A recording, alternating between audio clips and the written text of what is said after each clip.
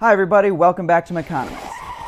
Remember my Mazda Miata, the car that started this channel off way back in 2015? Well, I have a really fun update about that car.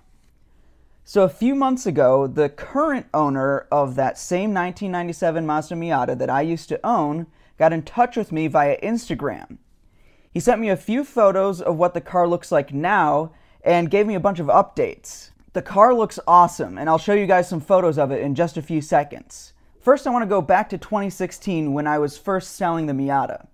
I had a few offers on the table. One offer was from a dad who wanted a fun car to work on with his son. And the other offer was from a guy who owned a body shop who wanted to put some kind of kit on the car and then flip it. The second guy offered to beat the dad's offer, but I was feeling sentimental and I really liked the idea of selling my Miata to a father and son, since I knew it would be treated well and hopefully bring some joy to a nice family. So that's why I sold it to that dad, even though it might not have been the absolute best price I could have gotten. The person that currently owns the car turns out to be the son of that dad that I sold it to. His name is Caden, and as it turns out, he has done an excellent job of documenting the life of this Miata. He's taken some great photos of it, and here's what it looks like today. It's really interesting to see how much the car has transformed from when I first got it. Personally, I don't like doing a ton of modifications to my cars. I typically like the OEM look with maybe a few enhancements here or there. Most of the mods that I would be interested in are also more towards the overland/rally car look. The only things I ever did to the Miata were add a wood shift knob, put steel rims with winter tires on the look, and as a side note, I really like the steel rim look, even though it is kind of a bit of a janky thing. Call me crazy, but I think it's cool in kind of a rugged way. And I added some Hawk brake pads. The Miata is a great platform for all kinds of modifications though. Certainly better than my Cayman is. And even though it's not what I would have done to the car, I actually really like what Caden has done. I think it looks amazing.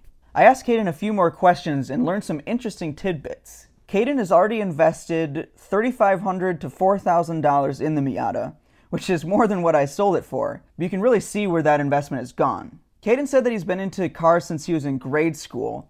Apparently the NA Miata was a top pick for his first car, which is awesome because I always recommend an NA Miata whenever somebody asks me what they should buy for their first car. I even made a whole video about why it's the perfect first car, which you should definitely check out after this. But when his dad bought the Miata, he had no idea what he was getting into. Caden had an entertaining anecdote where on his first day of junior year in high school, he overheard a group of girls saying, "I can't believe somebody is driving that to high school. What is that car?" Now, I never had an interesting car in high school, but apparently it's a great car for a high school guy's street cred. The way I had the car is definitely more subtle, but I can totally see how the way it looks now would definitely attract a lot more attention. Right now, the Miata is used mostly as a weekend and summer car since Caden is a student at NIU and doesn't want to keep it on campus year-round, but it seems like it's still getting lots of good use, which I love to see. He managed to replace a lot of the parts on the car that were rusty and kind of run down when I owned it, so keeping the car away from the snow and salt seems like a good priority for him right now. I asked Caden what he enjoys most about the Miata, and here's what he said. "The thing I love most about it is how different it is from any other car that is in my life. All of the cars in my neighborhood, as well as those in my family, are significantly newer and different in styling and form. It's the oddest feeling going from a soft Lexus to a super low and stiff 23-year-old Miata. The sounds that the car makes now that there's a header back exhaust, as well as the very frequent thumbs up I get, also make for a really fun ownership experience." For now, Caden says the build of the Miata is pretty much complete. There might be a few more modifications or adjustments, but there's not much more that can be done to improve it without significantly more expensive work. He does plan to keep it for a couple more years though, while he saves up for the next upgrade. Caden says he's interested in going for a Corvette C606 or a Honda S2000 as the next vehicle. Both seem like logical upgrades from a Miata. It seems like, similar to me, the Miata is pretty much perfect except for the low power of the engine. Interestingly, he didn't have any complaints about the NVH of the car, which was one of the main reasons why I eventually got tired of driving it so much. Maybe that's because he has a separate daily driver though, whereas in my case, the Miata was my daily driver. Some of the modifications that Caden has done include, but aren't limited to, a new front lip, welded exhaust tip, new Carbo Evolution X seats, new Robbins Panorama soft top, a new short throw shifter, new front strut brace, new headlights with LED bulbs, new SRT touring tires, new 14x7 rims, new Brembo rotors and pads, a new Sparco quick release, and so much more. He shared a whole document on Google Drive with me with all the different updates and improvements, and I'll post a screenshot of that here. So even though I never would have thought to do all this to my Miata,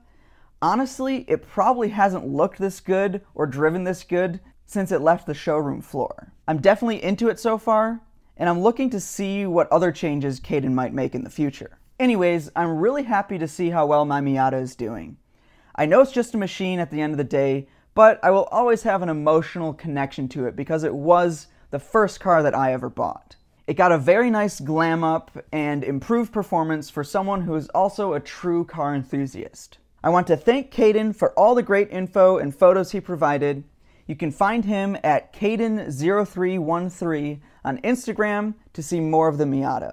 I also want to thank all of you for watching. Don't forget to hit like and subscribe if you haven't already. I appreciate every one of you, and I'll see you guys in the next one.